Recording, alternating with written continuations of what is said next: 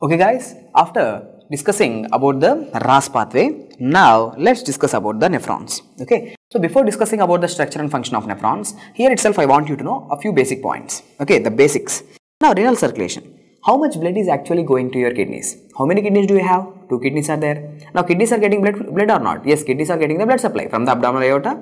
Renal artery is coming. Now that renal artery is bringing the blood to both the kidneys. So every minute, how much blood is going to both the kidneys? Okay, so renal blood flow is how much? Renal blood flow is 1.2 liters. Okay, the blood. Okay, total blood is 1.2 liters. Both the kidneys. Okay, so kidneys are receiving almost 20% of the cardiac output. Okay, 5 liters is cardiac output. So 20% means almost 1 liter. So every minute almost approximately 1 liter of blood is going to both the kidneys. Okay, now out of this 1 liter, okay, if you take 1 liter at 1200 ml, now how much is actually plasma? We all know plasma is 60%. Okay, the plasma is 60%. So out of 1 liter of blood, okay, RBC, WBC, platelets, these are the cells, right? These are all the cells in the blood. Now if you take out the cells, the remaining fluid, the fluid part is called as a plasma. So how much plasma is actually growing? How much? That's the renal plasma flow. The renal plasma flow is 625 ml. So blood flow is 1200 ml, out of which 625 ml is a plasma. So we are all the time talking about the plasma. We are mainly concerned about the plasma, not the blood. Why? Because RBC, WBC, platelets, okay, they are not filtered. They are not filtered. So what actually filters in the nephron? It's a plasma. It's a fluid which actually filters. Okay. So how much fluid is going? 625 ml of plasma is going. Okay. So blood flow is 1.2 liters. Renal plasma is 625. Now imagine that this is one nephron which is representing all the nephrons. So how much plasma is going? 625 ml of plasma is coming to a nephron. Okay, not to one nephron. Here I am showing you. Okay, I am representing all the nephrons as one nephron. Now, how much plasma is going? Now 625 ml of plasma is coming to the nephron. Now out of the 625 ml, do you think all the 625 ml will be filtered? No, all the 625 ml is not filtered. Out of the 625 ml, only 125 ml is filtered. So this is called as filtration fraction. Okay, so what is a normal GFR? Okay, now what is a normal filtration? Out of 625 ml, 125 ml is filtered. So out of 625, 125. So this is something called as filtration fraction. So filtration fraction is how much? 20%. 20%. Now if you ask me what is this filtration fraction, sir? Simple. How much is going? 625 going. How much is filtered? 125 is filtered. So out of 625, 125 is filtered. So 125 divided by 625. So that is GFR divided by renal plasma flow. How much? 20%. Okay, if it is 20%. This is the normal filtration fraction. 20% is actually filtered. Okay.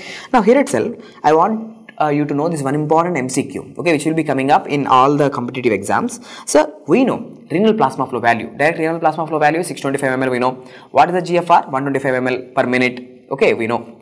But if you want to find them, then you need to take certain markers. Okay, you need to inject a substance called as para-amino hippuric acid. You need to inject a substance called as para-amino hippuric acid, and you have to calculate the renal plasma flow. That we will do anyway later. Okay, but renal plasma flow is calculated with the help of which substance?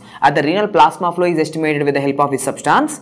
Plasma flow, para-amino hippuric acid. Plasma, P for P. So renal plasma flow is estimated by para-amino hippuric acid. It helps you to estimate the renal plasma flow. In the same way, GFR. If I ask you what is the GFR, you will say GFR is 125 ml per minute. Okay, every minute 125 ml of plasma is getting filtered in the nephrons. You know the value, but how to calculate it? So again, there are certain markers.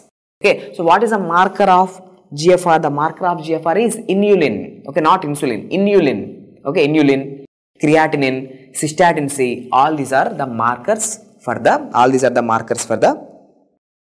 GFR estimation. We'll see that later.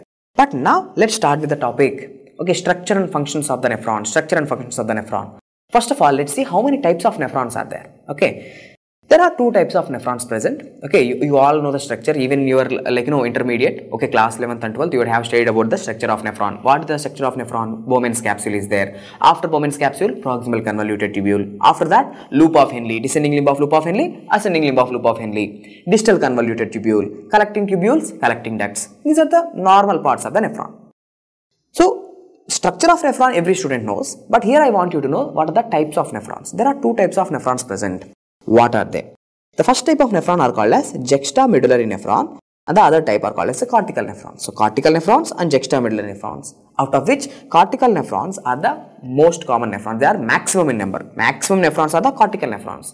Now you will get it out. So this classification of nephrons, juxtamedullary nephron, cortical nephron, is dependent on what? On what basis we have classified the nephrons into two types? Based on their location. Okay, based on their location. If you look here, see, this is a renal pyramid. Okay, this is one renal pyramid. Now we all know that the cortex, kidney is divided into two parts, the outer cortex and inner medulla. So this is the cortex. Okay, right now what I am pointing, this is the cortex and this is all the medulla. Now see, here two types of nephrons are there. Now this is the first type of nephron. See, this is the first type of nephron which is called as a cortical nephron. See, it's a cortical nephron. And why I am calling it as a cortical nephron? Why? Because see, the Bowman's capsule, where it is present? The Bowman's capsule, proximal convoluted tubule, and most of the loop of Henle, and distal convoluted tubule, everything is present in the cortex. So most of the nephron is present in the cortex. So these are cortical nephron, 85% of the nephrons. Okay, they actually forms the urine. Okay, they actually forms the urine. Now the other type of nephron, see this one. Now see, it is very near to the medulla. See, here is the medulla. So the Bowman's capsule is present near to the medulla. If you look at here, see, the most of the nephron is going deep down into the medulla. So what is this? This is the loop of Henle. So loop of Henle is descending down. Okay, it's going deep into the medulla. So okay, long loop of Henle is there for juxtamedullary nephron. So what are these nephrons called as? Juxtamedullary. Medulla, here is the medulla. Juxta means side. Just side to the medulla. Okay, these nephrons are present which are called as the juxtamedullary nephrons. Okay, so based on the location we have done the classification. Anyway, now let's see the differences, important differences. Cortical nephrons are maximum in number. 85% of the nephrons are cortical nephrons. Okay, well and good. Where exactly is the renal corpuscle capsule location? The renal capsule is located in the outer cortex. Capsule means the Bowman's capsule. Okay, Bowman's capsule or the renal capsule. Yes, it is present in the cortex. Okay, in the outermost cortex. Okay, near the periphery. Okay, and these cortical nephrons, yes, they are surrounded by peritubular capillaries. If I show you, see, this is a cortical nephron, right? This is a cortical nephron. Now this cortical nephron, see, it is surrounded by this blood vessel. See, this is the blood vessel which is surrounding the cortical nephron. Now that blood vessel is called as peritubular capillaries. Okay, peritubular capillaries. Peritubular capillaries are the blood vessels surrounding the cortical nephrons. Okay, now look at here in this image. Here I am showing you the juxtamedullary nephron. Even this juxtamedullary nephron is also having this blood vessel. Okay, now what is this blood vessel called as? This blood vessel, or in a simple way, if this is the juxtamedullary nephron, now even these juxtamedullary nephrons are also surrounded by the blood vessels. Now the blood vessels which are surrounded by the juxtamedullary nephrons are called as the vasa recta. Okay, so vasa recta. So what exactly is vasa recta? Vasa recta is a blood vessel. It is surrounding juxtamedullary nephrons. Okay, that's the one difference. Okay, now what is the function of these cortical nephrons? Cortical nephrons mainly forms the urine. It mainly forms the urine. Okay, and what about the loop of Henle? What about the loop of Henle? The loop of Henle for the cortical nephron is short. I have shown you the cortical nephrons. Okay, the cortical nephrons, they are having short loop of Henle. Okay, short loop of Henle. Okay, now let's see the differences between the cortical and juxtamedullary nephrons. Okay, cortical nephrons we have completed. Okay, we have completed the important points about the cortical nephrons. Now let's discuss about the juxtamedullary nephrons. Juxtamedullary nephrons are very little in number. Okay, they are just 15%. Very little in number. 15%. Now, where exactly is the Bowman's capsule located? Bowman's capsule is located near to the medulla. Okay, it's near to the medulla. The Bowman's capsule or the renal capsule is located just side to the medulla. Okay, now this juxtamedullary nephrons, already I have explained to you. The juxtamedullary nephrons are surrounded by the blood vessels. These blood vessels are called as vasa recta. Okay, vasa recta. Okay, done. Now, what are the functions of these juxtamedullary nephrons? Now, juxtamedullary nephrons actually concentrates your urine. Okay, concentrates your urine. For example, now imagine you got like misplaced in a desert. Okay, you went to desert safari. Okay, you went to the desert safari. Now, in the desert safari, you got misplaced from your team. Now, you are just like, roaming in the desert. Now, in that hot sun, you are getting dehydrated. Okay, you are sweating and fluid is going out of your body. Now, in that condition, I am asking you, is that a good time to produce diluted urine? No, you need to conserve as much as water as possible. Okay, you need to reabsorb as much water as possible.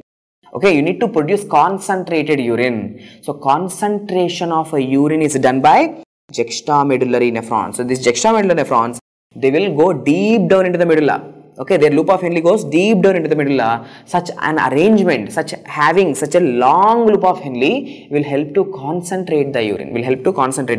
So juxtamedullary nephrons are helping in concentration of the urine, and also I have explained to you the loop of Henle is long. Okay, the loop of Henle is long, and see this hairpin bend. Okay, hairpin bend penetrates up to the tip of the papilla. This is called as a hairpin bend. Okay, this is a hairpin bend. Now this hairpin bend is almost going to the deep inside the cortex. Okay, it's going deep inside the cortex. Okay, so these are some important differences in the types of nephrons. Okay, I have already discussed the structure of nephron and the types of nephron. After this, let's discuss about the glomerular filtration. In the next video, let's start with the topic of glomerular filtration, how actually filtration happens. Okay, why actually filtration happens, how much happens, we'll discuss in the next video. Hope the video is helpful. Thank you.